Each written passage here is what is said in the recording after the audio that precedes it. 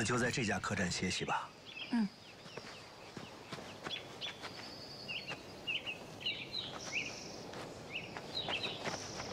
客官，里面请。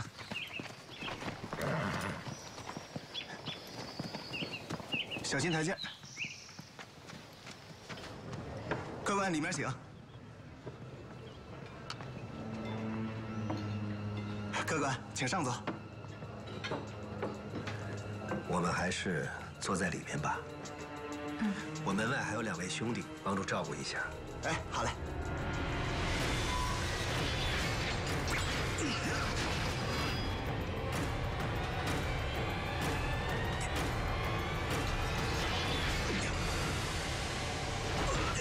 老爷，干什么？让开！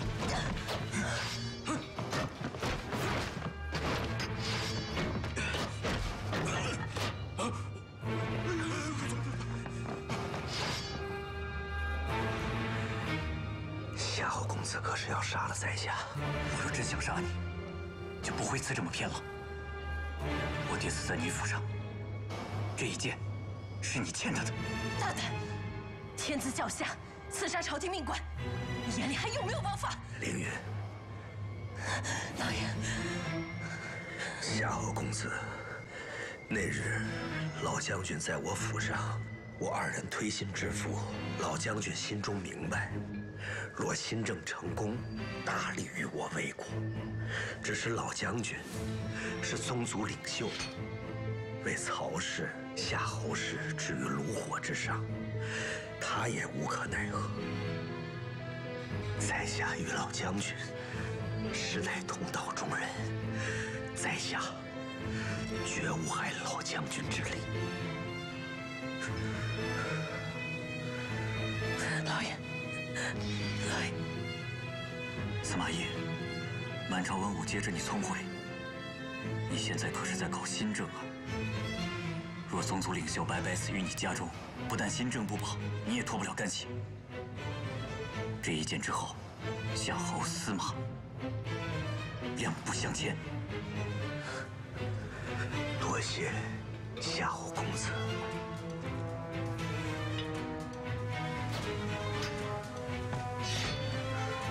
我知道你不傻，我也不是不明事理。再送你一句话：邓艾凶险。老爷，你怎么样？老爷住城，我来给你报答。官府，快去收run。是是。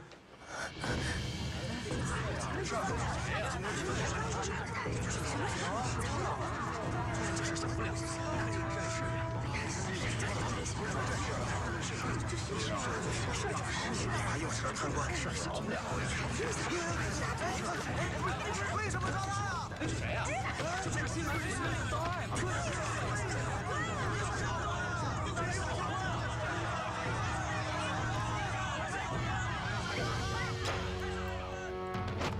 邓艾，贪污克扣军粮，7岁当诛。没有，有本县的账目。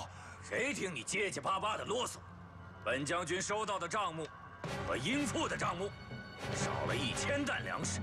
既然从屯田调出的粮食数目充足，那少了的1000担粮食就是被你邓艾贪污的。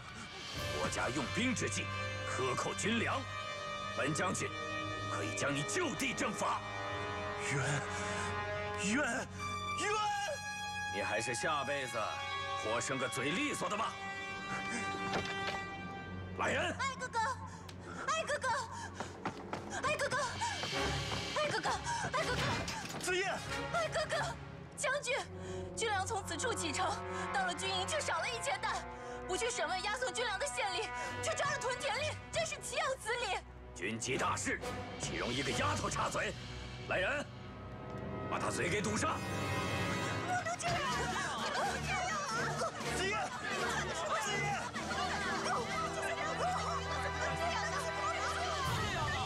你枉法！邓艾克扣军粮，7岁当诛，把他拖下去，就地斩首，以儆效尤。是。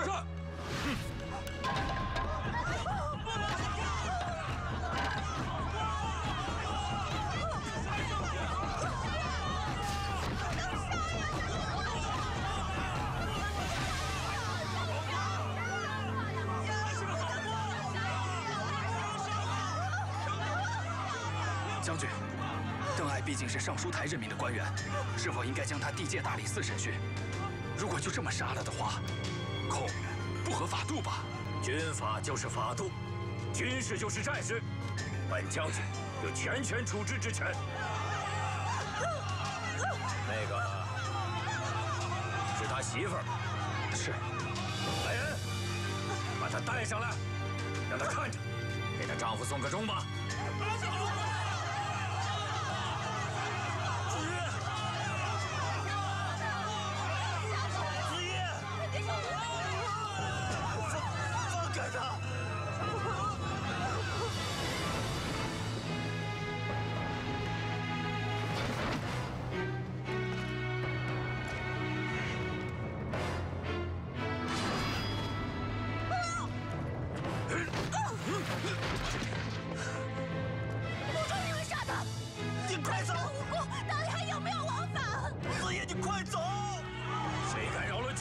就是谋反！快走！你快走！要杀了他，老子就是王法！不可！不要！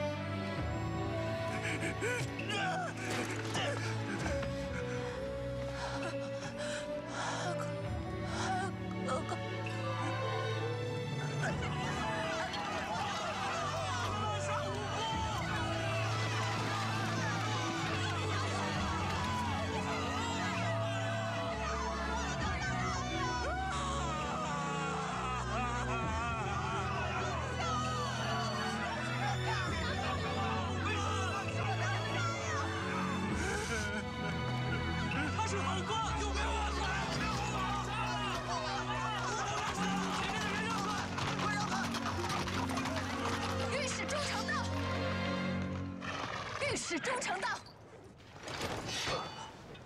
老爷，慢点。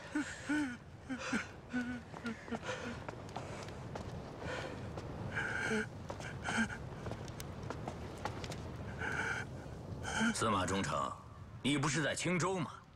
怎么跑到我寿春来了？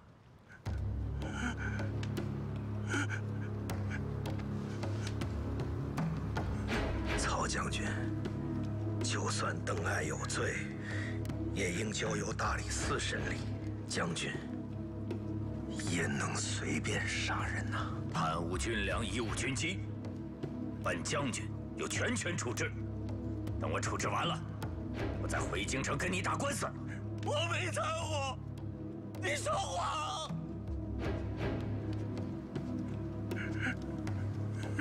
曹将军，身为宗亲，就可以草菅人命吗？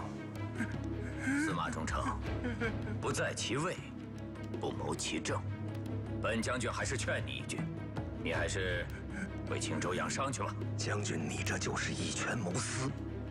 哼，寿春乃战略要地，本将军眼里，一切阻挠用兵者，皆可杀。忠诚，不要自己往刀口上碰哦。好，我尚书台今日要就地办案。你说，我要是失手杀了你，陛下会怎么处置我？打我一顿军棍？你敢？你算个什么东西？这是天子的信义，我是钦差，有监察尚书之权。胡扯！陛下会用你一个贱婢做钦差？将军若是不相信的话，可以看得清楚一点。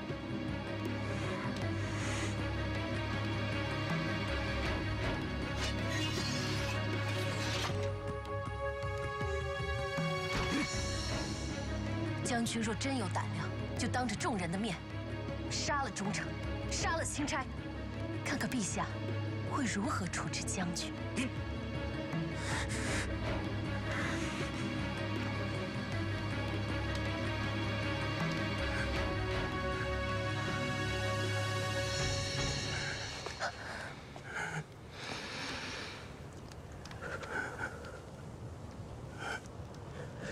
有人盗用军粮，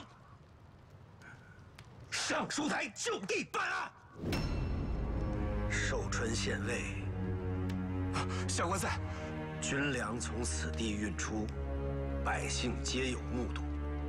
为何到了军营，少了1000担？这10大车粮食，怎么就不翼而飞了？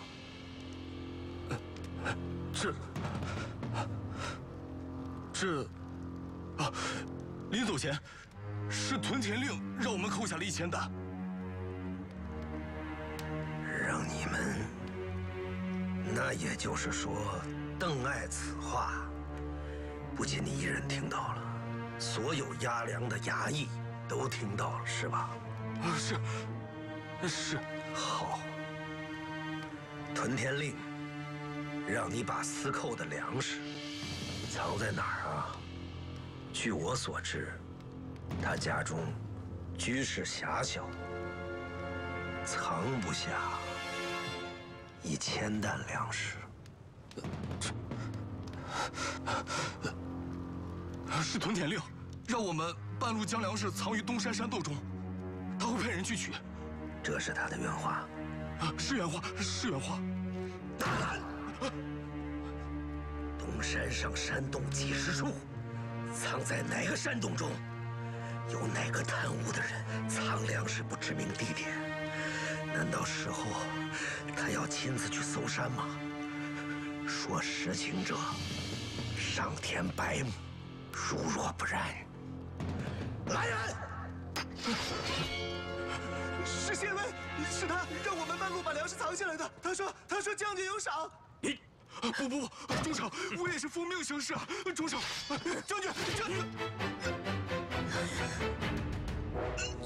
去你的！娘的！你敢欺瞒本将军？将军，若是将军，从一开始就找个好借口，也就不必如此大开杀戒了。哼，掩藏军粮本身就是死罪，杀就杀了。军情紧急，本将军要赶回军营。3日之内，寿春县还清1000担粮食，否则为你县令和屯田令问罪。下官谨遵军命。走！实在，你还我子业！去你的吧！走！这就是啥人都这么走。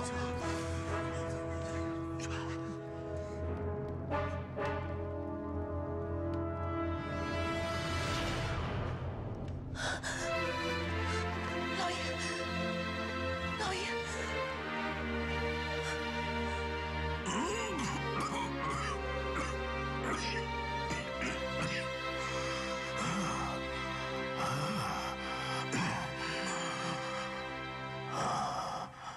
春华呀，爹，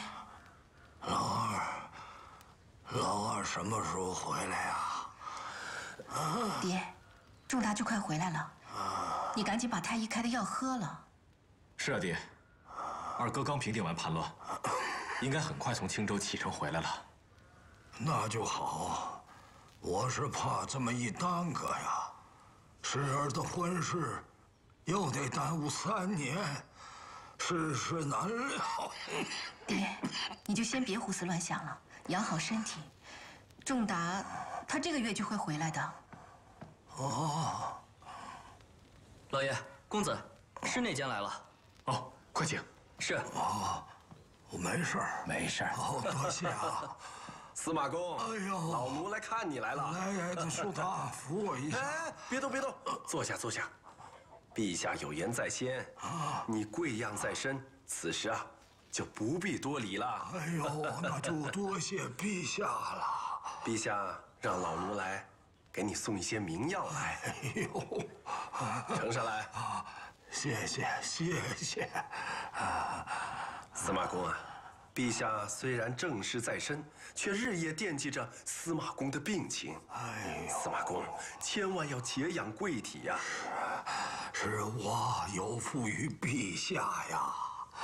不能这么说，司马公，陛下已经下旨，命司马忠诚800里加急返京。你呀，就安心的养病吧。哎呦，大内官，替我多谢陛下。一定，放心吧，啊！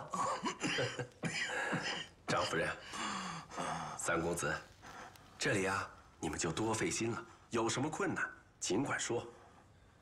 司马公，告辞了。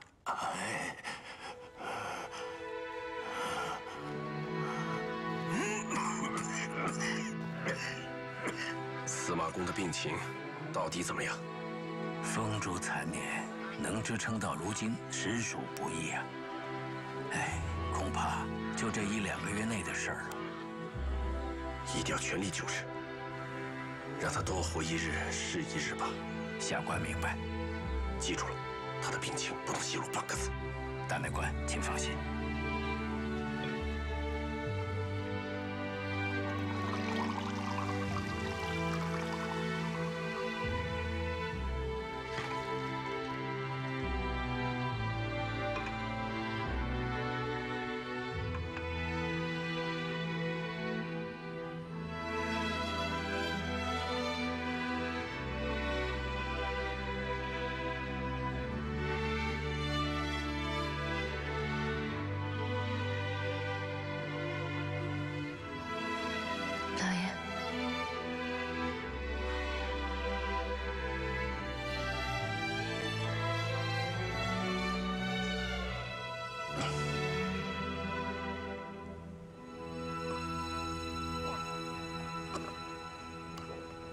老爷，对不起，妾没有跟你说应信的事。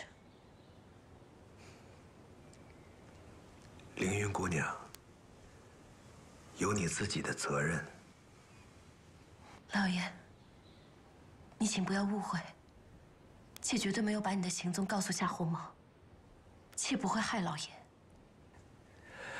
我明白。凌云姑娘知道了我的行踪。 自然就有另一个人知道我的行踪，这是1而2的事。但是为何2而生3，现在还不清楚。但我心里明白，凌云姑娘一定是只知其一，不知其2。多谢老爷信任。其实想想。 这可能是件好事儿，没有比这更好的办法来解夏侯茂心中对我的怨恨了。这件事儿，以后你我都不要再提了。是。邓艾现在如何？子夜下葬了，他一直守在坟前。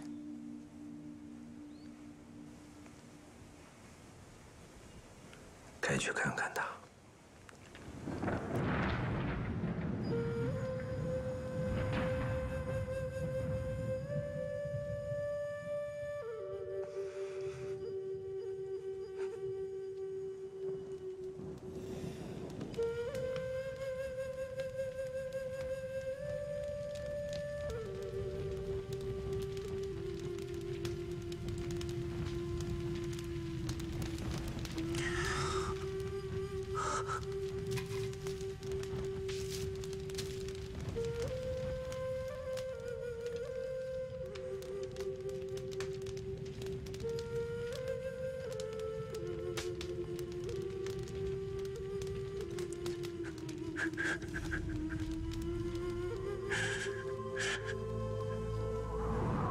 他们不肯举荐你啊，我来举荐你。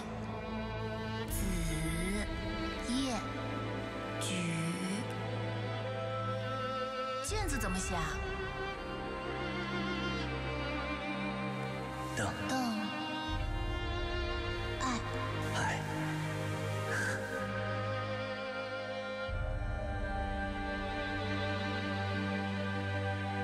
子夜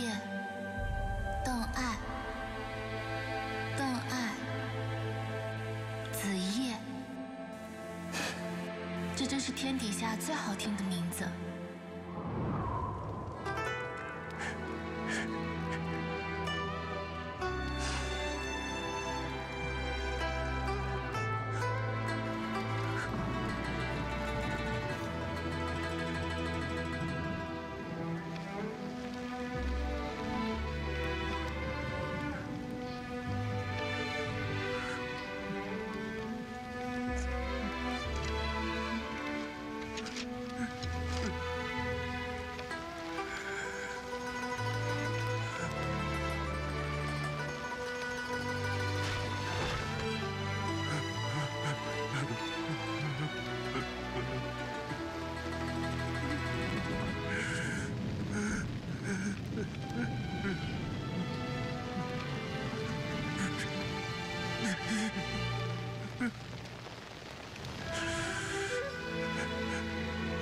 老师，这不公平！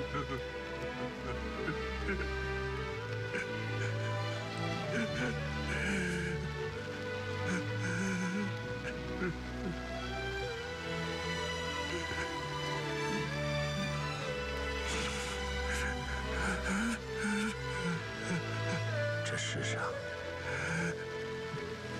原本就没有公平。老师也想让曹洪杀人偿命，为此业报仇。可他是先帝的人，我们抓不了他。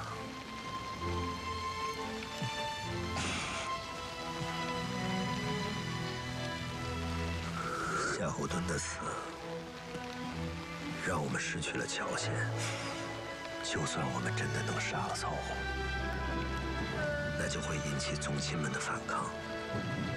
那个时候，我们可能连守春都没有了，新政也会半途而废。那个时候死的人，恐怕不止1000人，也许是1万人。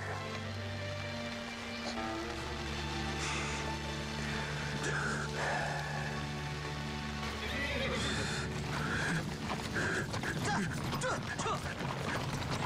司马中丞，陛下有令，命你速速回京。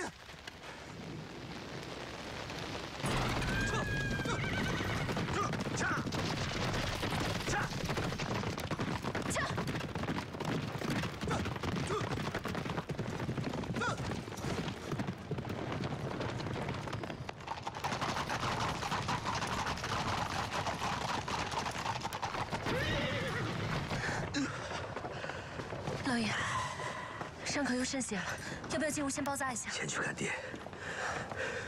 哥，你可回来了。姑娘，你受伤了？把外皮给我。哦。要不要包一下？先去看爹。老爷慢点。哥，二嫂在。姑娘先回屋。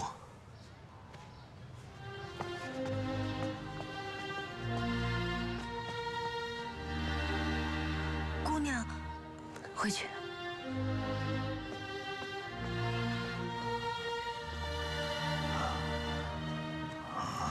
爹，二哥回来了。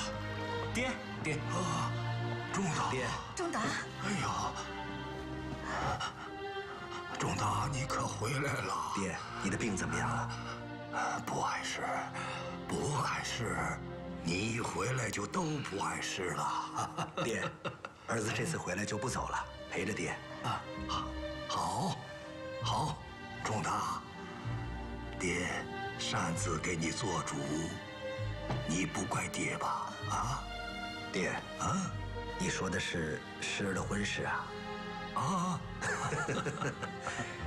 儿子要谢谢爹，你给诗儿找了条好退路。爹，多想给你也找一条好退路啊！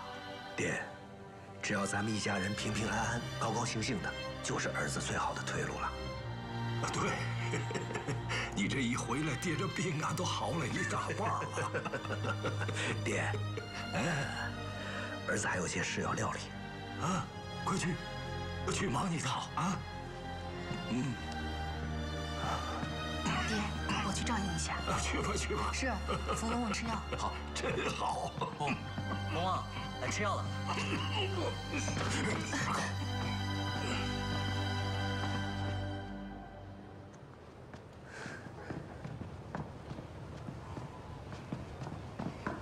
夫人，老爷怎么样了？你还有脸来？出去。夫人什么意思？是你把仲达的行踪告诉夏侯茂的，少血口喷人。小渊，你先出去，我跟夫人有话说。夫人，什么事能做，什么事不能做，妾心里清楚明白。跟我出来。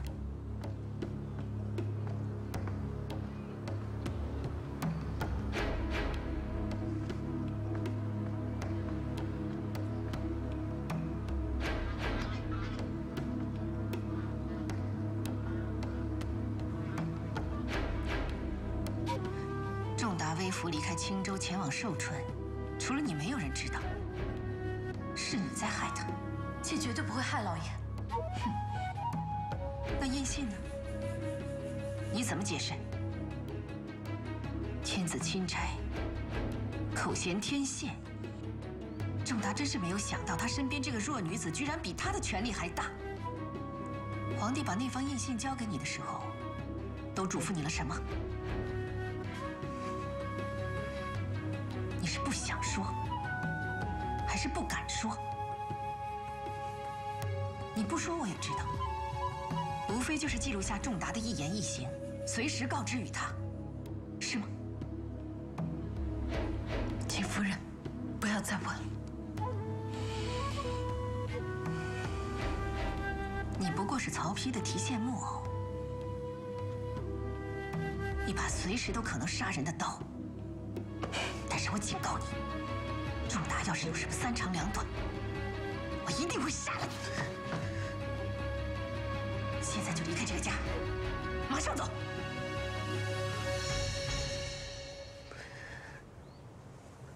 夫人挂记老爷，所以不管夫人说了什么，妾都不会放在心上。我知道，我跟老爷是一个错误的开始，但打从我进这个家门的那一天起，我就没有一丝想要害老爷的心。妾身不由己。但夫人放心，这件事，妾一定会给你个交代。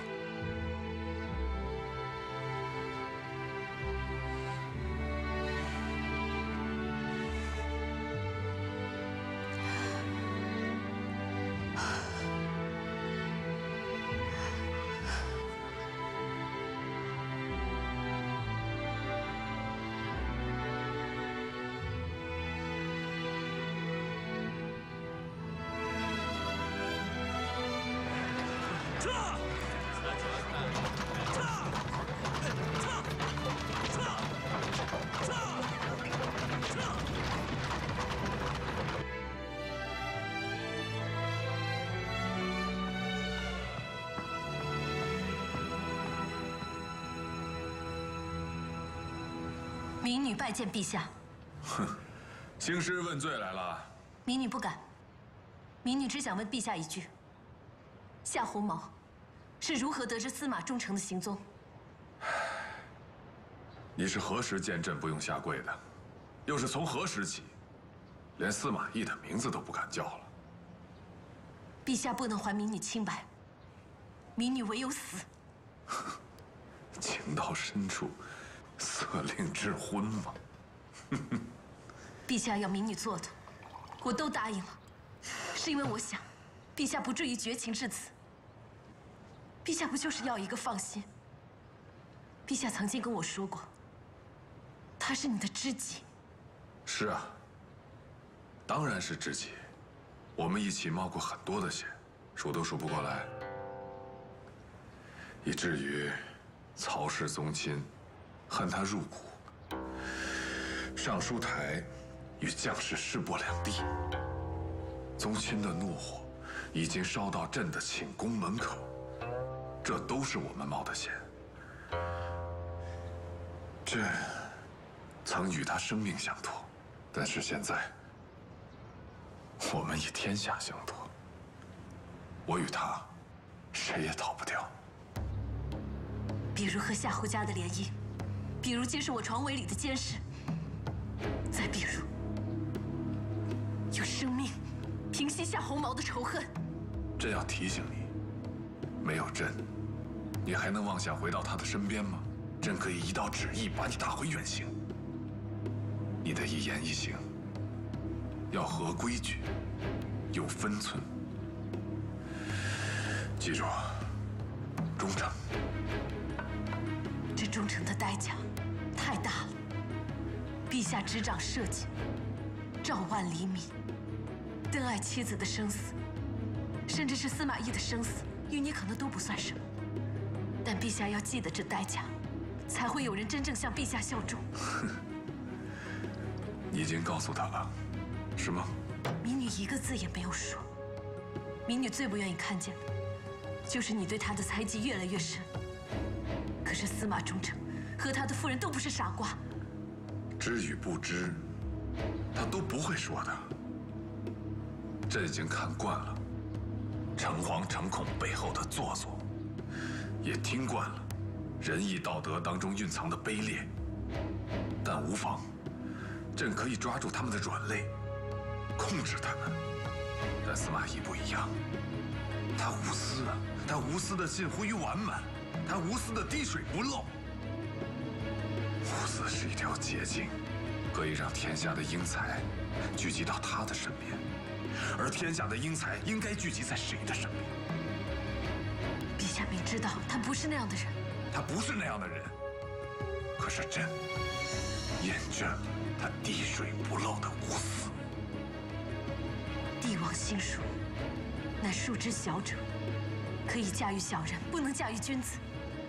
以陛下的英明，对天下的期望，应当不限于此。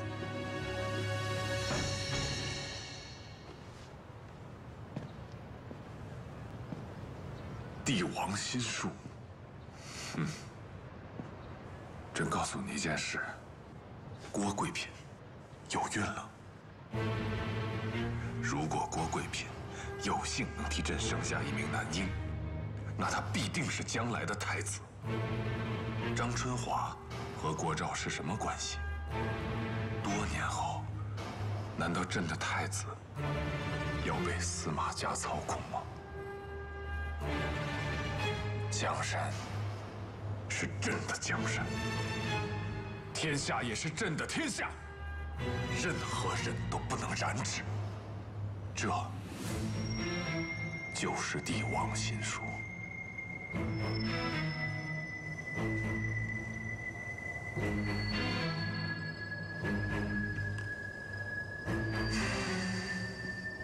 譬如朝露，去日苦多。朕现在才明白先王当年的焦虑。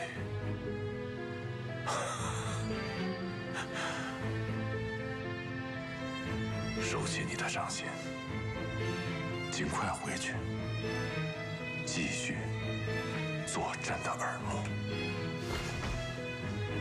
妾答应陛下，回去替陛下看好他。妾只求陛下一件事，求陛下不要再伤害他。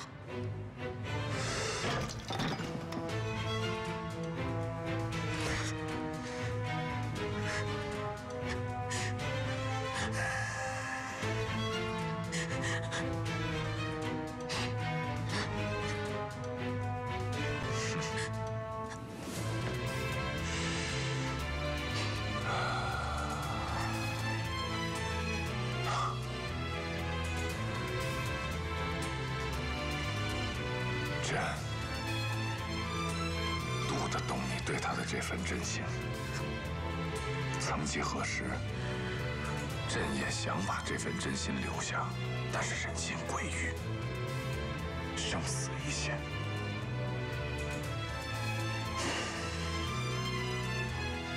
真希望你记住，你对他的这份真心，不能逾越对朕的忠诚。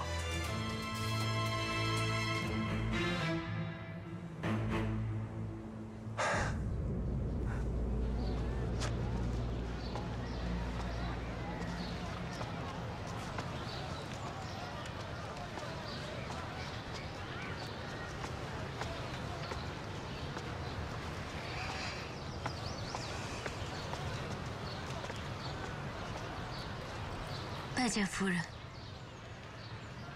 你怎么又回来了？妾进宫去，替老爷讨回一个公道。你向谁讨公道？陛下这次真的过分了，但是，妾想要提醒夫人，老爷虽然身处治世，却比身处乱世还要凶险。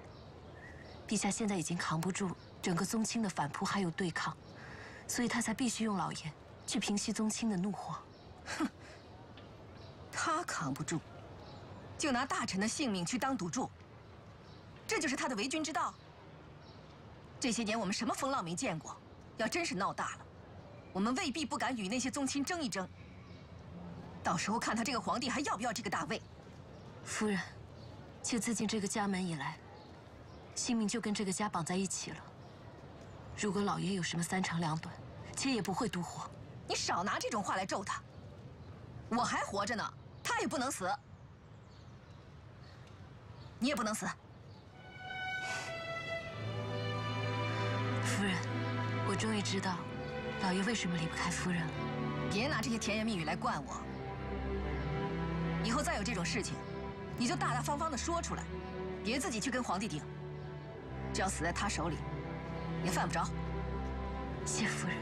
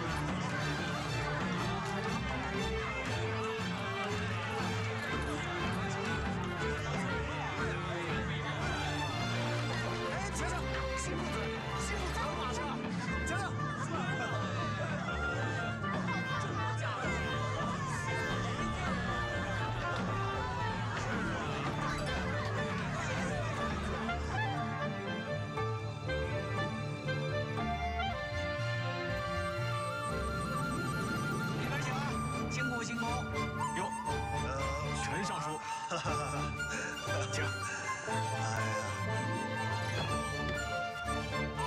恭喜恭喜呀！哎呦，陈全陈尚书，礼盒一个，里边请。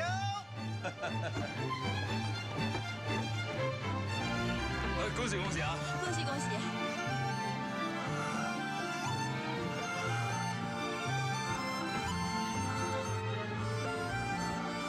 爹，爹，爹，今天前边人多势杂，你就别往前边去了。是啊，爹。我孙子大婚，我怎么能不去呀？我得去，我要让他们看看我好着呢，好着呢。爹，要不然我让他们到内堂来见你。不，我去。好。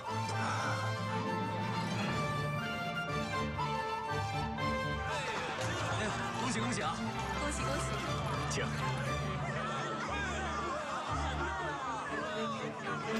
自连叔，啊！哎，愣着干什么？我自连叔可是为了孙女的婚事，专程从寿春赶过来。